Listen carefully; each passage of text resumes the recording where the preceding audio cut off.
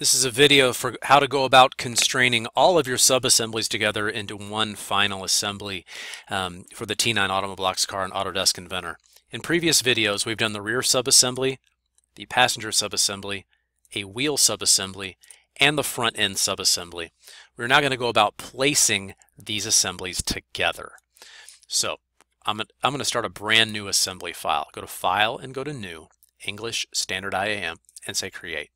And the first subassembly I'm going to place is my front end subassembly. And I'm going to go to Open. And I'm going to left click to place, right click, and say OK.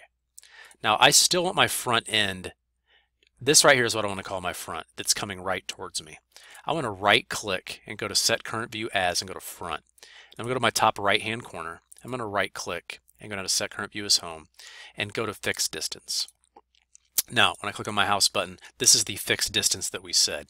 Had I right-clicked and go down to Set Current View as Home and gone to Fit to View, when I click on Home, it'll really fit it within the screen. So, in order to place our cars together, we need to place in these connector pieces. So we're going to go to Place, and you're going to see T9 Connector right here, and we're going to say Open. And I want to left-click to Place, right-click, and say OK. And you'll notice that these square cavities are going to fit over the top of these square pegs right here. Now this can be a little bit difficult to do sometimes, so we're going to line up edges again. So we're going to go to Constrain, and I want you to zoom in until you see this edge right here. We're going to constrain that edge to the edge it would snap up against, which is right here. And I'm going to say Apply. Now you'll notice it went in backwards on me. If I say Apply here, you're going to notice that it went in backwards. So that's obviously not what I want. So I'm going to come over to the T9 connector. I'm going to right click on Mate and say Delete. I want to drag this out. So that might happen to you too. You can always come over here and delete constraints you have in your browser bar. I also need to right click on my front end subassembly and go to Grounded so this will fit correctly. So let's click on this and go up to Free Rotate. And I need to move this around so where it's actually facing the object a little bit. I'm going to right click and say OK, and I'm going to drag in. I'm going to go to Constrain. That corner, I'm going to constrain to that corner. Now let's see if it went in straight since I turned it around. Yes, it did. I'm going to say OK. You're going to notice now I can drag this thing out and it can go along and around. You can probably see how that works. See how it goes along that and around that?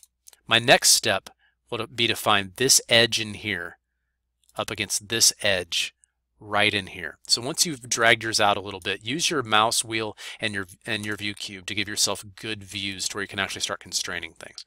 I want to click and go to this corner right down in here. I'm going to flip around and zoom in, and we want to go right into this edge right in here. And I'm going to say Apply.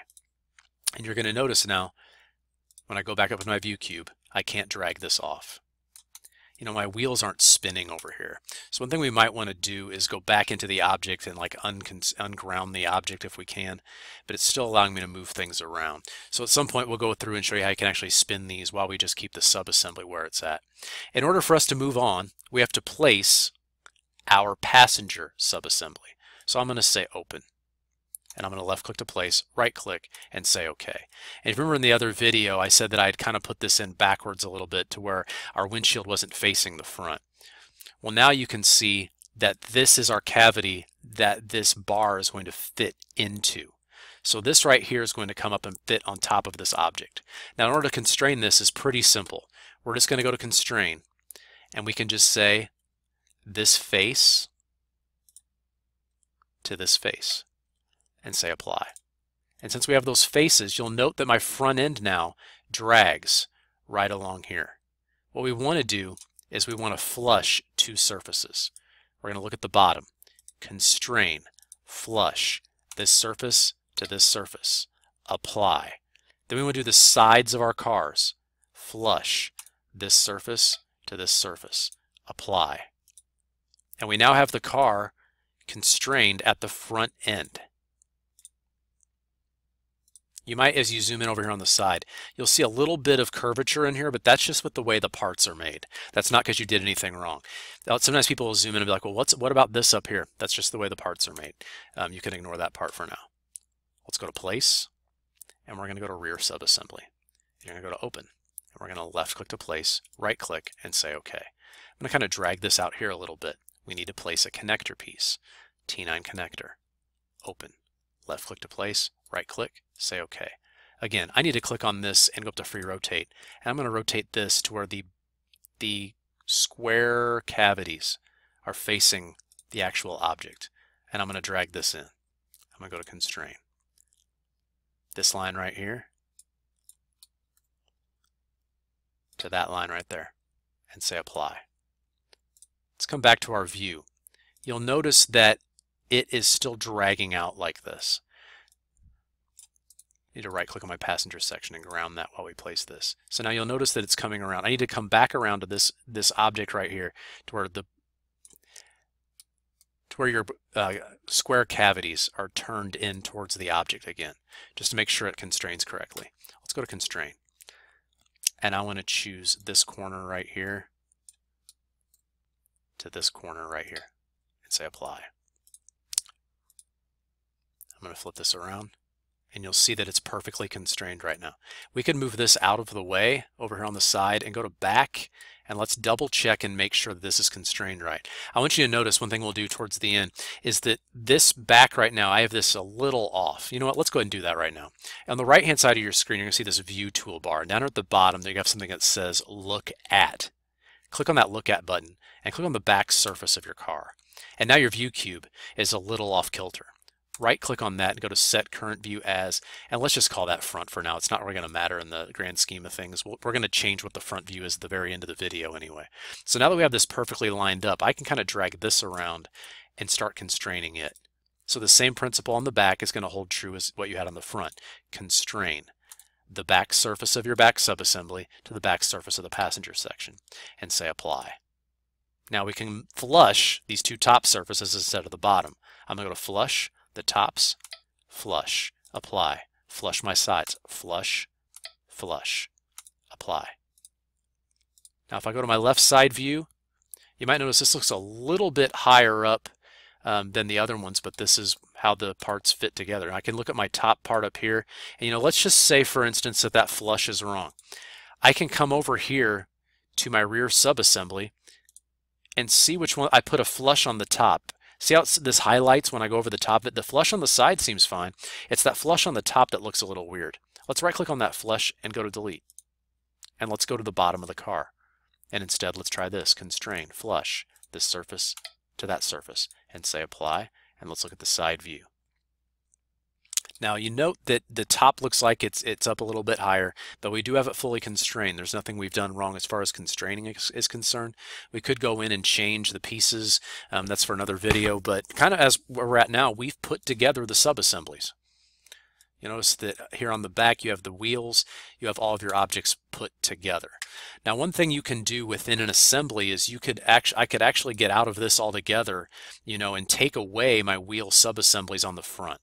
So for the sake of just discussion and how we go about doing this, I'm going to double click on my front end passenger section and I want to tap on these wheel subassemblies and I'm going to delete them. Wheel subassembly, delete, delete. Go to save, go to OK, and I want to go back to my assembly, my larger assembly, and you'll notice that they're gone. Let's go to place, and I want to go to T9 wheel subassembly, go to open, and I'm going to left click and left click, right click and say OK. I'm going to go to constrain, and I'm going to insert these within our larger overall assembly. So when I click here, I'm going to come back around and place that onto the side where this circle shows up, say apply. I'm going to zoom out a little bit here. I'm going to grab hold of my other wheel over here, free rotate, just like you're putting anything on a car, just like normal, except for we're going to use the insert command here. I'm going to go to insert, click on my edge, where the two circles would hit. That's what you have to look at. The two circles are hitting. I'm going to zoom in, see that circle, say apply. Click on my house button. Now look, I'm going to rotate this, and you notice earlier that when I was rotating, it was kind of taking the whole thing with us. Now these are separate now. We would put the whole entire car together and place them that way. Our back end, if I double click on the back end, you'll note that I have, look at all the wheels and tires and axles that I have over here. Let's delete those. I'm just going to tap on my axle and hold down on the control key. And I'm going to tap on each wheel and each tire that I have going here. Axles, wheels, and tires. And I'm going to hit delete. And I'm going to say save. And I'm going to say OK. I'm going to go back to my larger assembly. And I'm going to go back up to place. T9 subassembly for our wheel. I'm going to left click to place twice. I'm going to go right back up to constrain. Go to insert, edge, to the same edge here, say apply, come back up here. You know, I need to rotate this around. Let's come up here to free rotate.